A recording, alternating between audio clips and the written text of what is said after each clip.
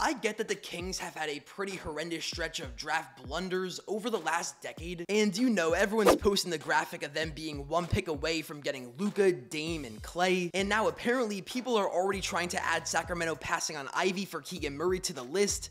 Now, yeah, Ivy seems to be the better prospect, but in reality, you just never know. There's a reason why even GMs and scouts who study, watch film, meet these players, and interview them for hours and hours still get it wrong. Like, can we just see these guys play basketball first? Draft grades to me are so pointless, or judging picks and booing players before they can even prove you wrong. And 90% of the fans who do this didn't even watch anything more than highlight tapes of the guy they drafted and just blindly tail other people's opinions. So maybe, can we just see what actually happens before we call Keegan Murray a bust and Jaden Ivey the next Ja Morant?